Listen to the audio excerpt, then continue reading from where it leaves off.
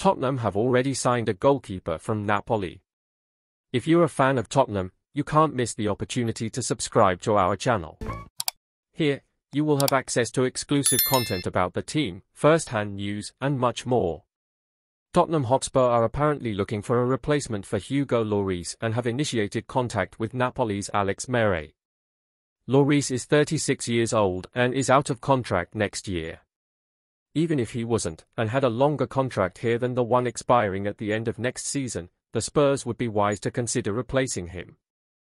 Bugs are creeping into your game. The former Olympique Lyonnais goalkeeper is a legend here, but he is in the twilight of his playing career. He has already hung up his boots in international football. Meret's future. There is no news. Meeting with Pastorello's agent at the end of the season, so we can understand if there will be a need to renew or go elsewhere. Tottenham are interested in the boy, a club that has also contacted the boy's entourage in this market. Alex's possible successor Vicar. The Capriel option, on the other hand, will depend on the future rescue of Gollini or not and will cover the vice-second goalkeeper of Meret or Vicario. Organized? We are talking about a top goalkeeper. Of course, he wasn't a regular until David Ospina left the club for Al Nassr.